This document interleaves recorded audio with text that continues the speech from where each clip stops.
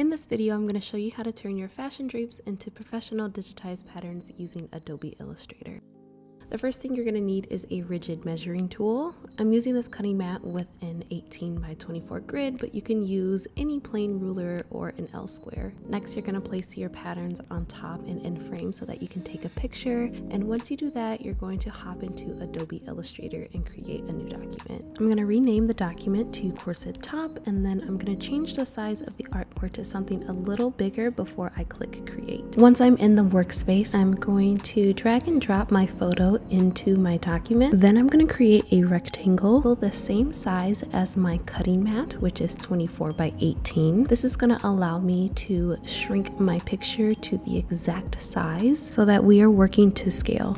This is probably the most important part, so be sure to take your time. I changed the color of the rectangle so it's a little bit more visible and made the line a little bit more bold by increasing the stroke. Zoom in if you need to get the corners exactly matched up with that rectangle.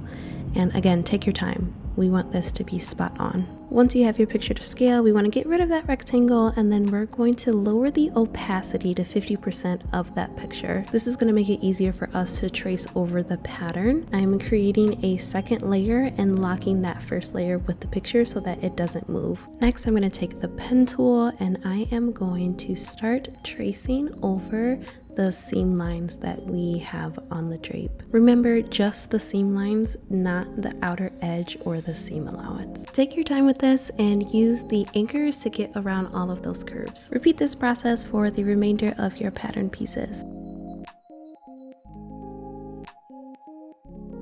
Next, I'm going to smooth out all of my rigid points.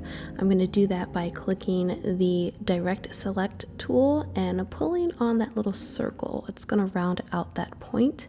I'm also going to fine tune some of the lines that I missed, and to do so, I'm going to click the buttons Shift C to bring out the anchor points.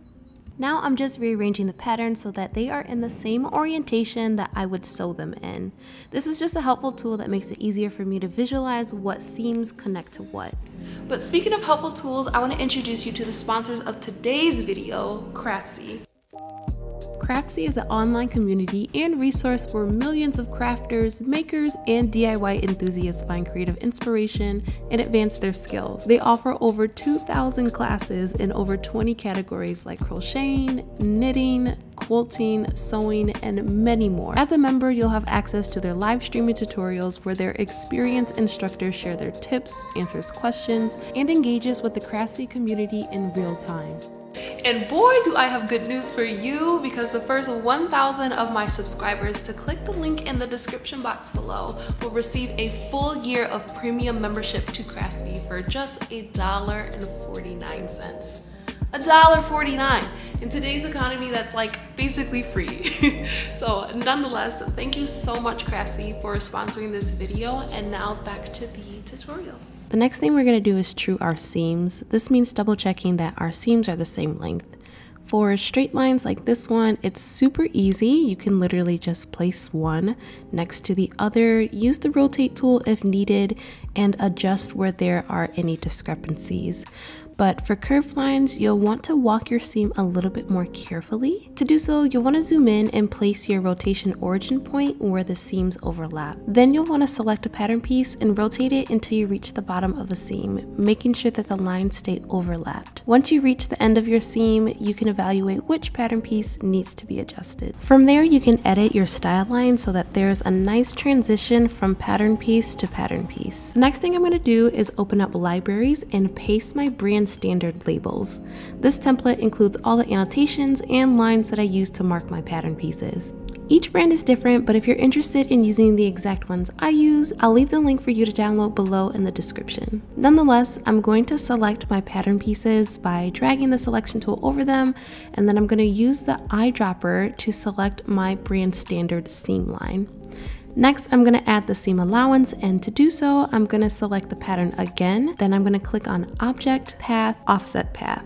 Then I'm going to offset by 1/2 inch and then click OK. The next thing I'm going to do is select all of my seam allowances. Then I'm going to use my eyedropper like before and select my brand standard, which is just a dotted line.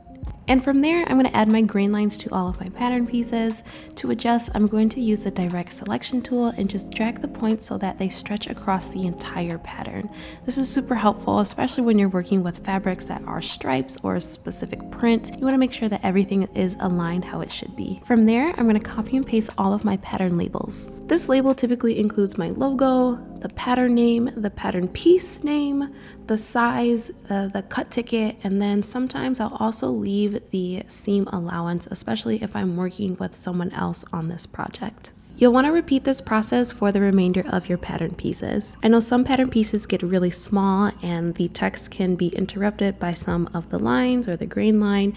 And so to fix this, I just use a rectangle filled with white and I just place it over the grain line so that I can center all of my text. This makes it a little bit easier for us to read as we work with our pattern pieces.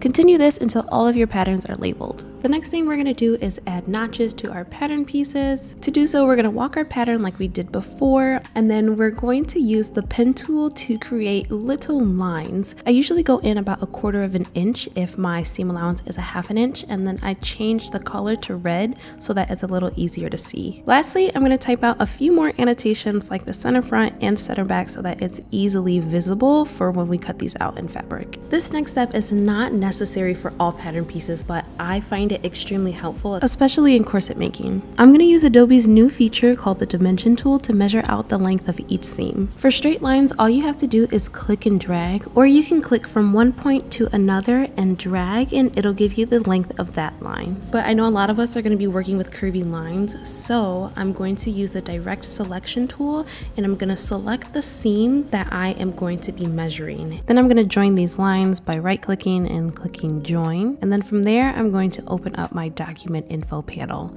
If you don't see it, it should be under window and then document info. Next, you want to click the hamburger icon and select the tab labeled objects. This is going to give you some information about the object that you have selected, and when you click on the seam line, it's going to give you the length of that curved line versus the standard width and height that it gives in the properties panel. Then I'm just going to use the text tool to type out the length of that seam, and then I'm going to go up to object and expand to expand that text, making it easier for me to rotate onto that seam.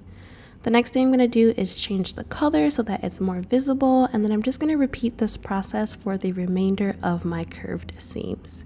You can see in this next one for the princess seam over the bust how significantly larger the line actually is versus what is in the properties panel. Lastly, I'm going to get this artboard ready for printing. To do so, I'm going to delete all of my template except for this left corner, and this corner includes my brand name, the pattern name, and then the size that I am working in, and then also underneath it gives scale indications so that when I go to print this, I can double check that it's printed at the right size. It's super simple to make these scale boxes. All you have to do is click the rectangle tool, and I'm just going to type in 2 inches by 2 inches. You can use centimeters, you could do 1 inch, you could do 12 inches. It truly is up to you, but I'm going to use 2 inches, and you can see it is the exact size that I have already in the template. And from there, I'm just going to group all of my pattern pieces so that nothing gets misplaced, and then I'm going to shrink the artboard so that we don't consume a whole bunch of paper, and we're good to go. This is just a demo, so I don't have all the notches that I would like on these pattern pieces, but hopefully you learned something new, and these steps can help you as you digitize your patterns at home. But if you learned something new in this video, be sure to give it a thumbs up, and if you want to know how to sew this corset,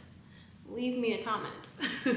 But as always, happy sewing, and I will see you in